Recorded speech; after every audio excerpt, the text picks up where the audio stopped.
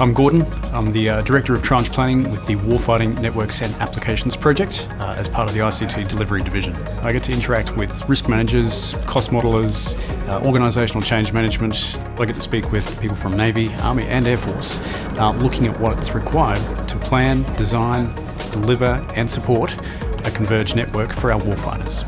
There's an appreciation for the need for experts from across the country, both those from industry, public servants, and those who are bringing their frontline experience back into the office.